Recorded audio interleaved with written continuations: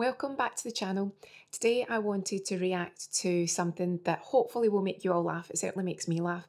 And it's from the 1970s and it's an episode of Man About the House. I, as I've said to you previously, love looking at recent history, love seeing the changes in fashion, the makeup style, the hairstyle.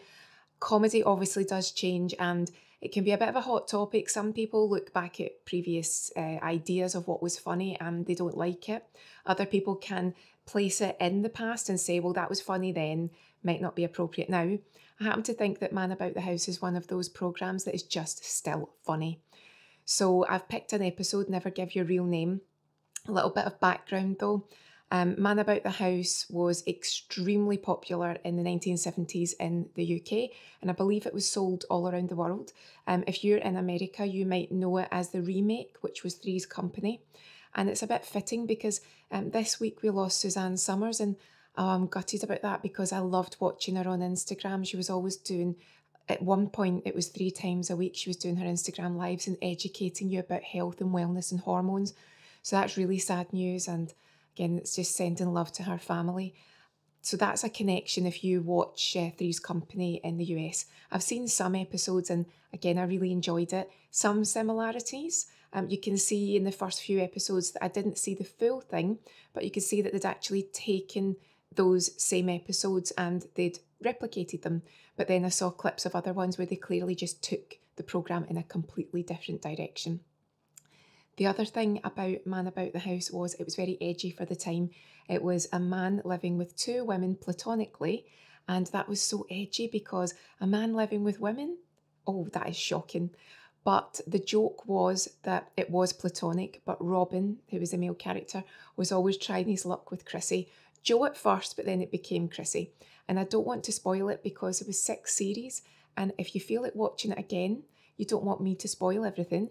If you've never seen it and you want a laugh and you can watch anything from any time period, you might find it utterly hilarious. I do. And then finally, there was actually a book about maybe 10, 15 years ago. It was a companion book that was written.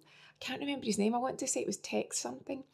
I actually have a credit in that book because I can't remember why, but it was either on social media or somewhere. And he was asking if anyone had any information on certain things it was looking for in relation to episodes or interviews. And don't ask me why, but I had something recorded which was from the 90s and it was interviews with the cast, and I was able to send him a copy, and as a result I got an acknowledgement and a credit in that book. I did a tiny little thing to help, but that's my claim to fame, that I was actually in the acknowledgements of a book. So I'll skip to the part where it basically gets to a very, very funny classic part of the sitcom, and what it is that Robin's friend Larry has been going out with a girl and he gave her a fake name, but he gave her Robin's name. She turns up looking for Robin. It's actually Larry. And she tells Chrissy and Joe, the 2 women in the flat, that she's expecting. Robin's actually going out with someone at the time. So he comes back home after a day out at college, I think it was at the time.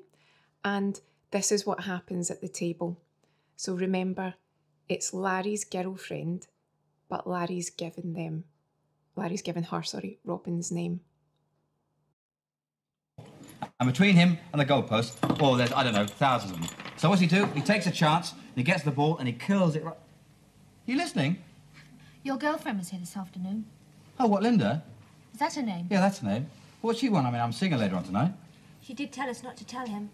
Well, somebody should tell him. Yeah, but I don't think it's up to us. Maybe not. Well, carry on with your boring football story. No, wait a minute. I mean, what is it you're not supposed to tell me? You're going to be a father? Yes. And he got the ball, and he curled it, and the wind... Oh, Christ. She's pregnant by you. Yeah, I get the point. She told us not to tell you. So don't you tell her we told you she told us. What? Well, you're not even supposed to know she's been here. All right. God, isn't it marvellous? I mean, what have I done to deserve this? All you're thinking of is yourself. You're a rat. I don't suppose there's any doubt. No, there isn't. You're a rat. Well, what are you going to do about it? And don't you love what they were wearing? The big lapels, the hair. His hair was so 70s. Love it. So now him and his actual girlfriend are out for a meal. Delicious, mouth-watering golden pancakes with deep-fried, crinkle-cut farmhouse chips. Fine. Sure you got enough bank fresh, crispy pound notes to pay for this? Sorry, what were you saying? Sorry, I was miles away. You've been miles away all evening. Yes, I know. Linda, how long have we sort of, sort of been going around together? 3 or 4 months. Yeah. And, well, I mean, I don't know about you, but I haven't been going out with any other girls. Neither have I. Oh, good. No. No, I mean, fellas, you haven't been going out with any other fellas. I mean, I wouldn't mind. You could tell me. I wouldn't be at all jealous. You haven't. Well, I'm really glad about that. Why? Oh, nothing.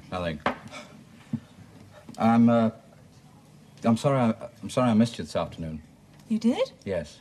Oh, no, I didn't. You weren't there, were you? No.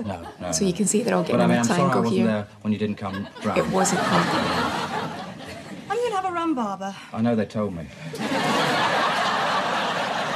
Oh, no, they didn't. Oh, a rum barber. Oh, yeah. Oh, that's a good idea. He's bluffing it. Linda, do you agree that a baby should have a father as much as a mother? Yes? Well, Here he that's settled comes. in. What is? Linda, I'm asking you to marry me. Oh, Robin!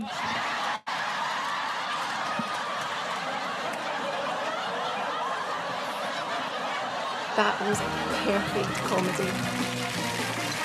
And what I really like about that is that you know that you can't do multiple takes of that. That couldn't have been tomato sauce because it moved too freely. So I've seen it that many times that I think it must have been a combination of maybe even like a raspberry sauce or something just to make it move. It couldn't have just been tomato sauce. But that was perfect physical comedy that you didn't realise because they're so clever that he's playing with the tomato sauce and he's fiddling about and he's nervous, but at no point do you think he's going to get a squeeze and it's going to go everywhere. So you can tell that the people, if you watch it again, the people in the background are behaving very well. They're trying not to laugh. She's trying not to laugh. At the end, when it goes to the commercial break, you can see that it was almost like her shoulders came down and it was pure relief. So that's why I love it. I won't tell you what happens at the end, but the misunderstandings continue on in part 2 and it's so funny and it does get resolved, but you'd never guess. So hope you found that amusing. Don't you love how they all looked? I loved his girlfriend, I think it's Linda. It looked like a very Biba-esque dress. I liked the very sharp bob. Richard O'Sullivan, who plays Robin, he's got the full 70s hair with the sideburns. You didn't really see Chrissy and Joe too much in this one, but I think there's a lot of Biba that they wear too. Just absolutely love that 70s style. So tell me what you think. Did you watch it the first time round or have you watched it since? It's repeated quite a lot here in the UK on different satellite channels. Is it something that you will watch now that it's new to you? Did you watch Three's Company or different versions around the world? I'd love to know. So this is my reaction to comedy that makes me laugh, plus it's set in the 70s. What's more to love? I'd love to know your thoughts and I'll see you again soon.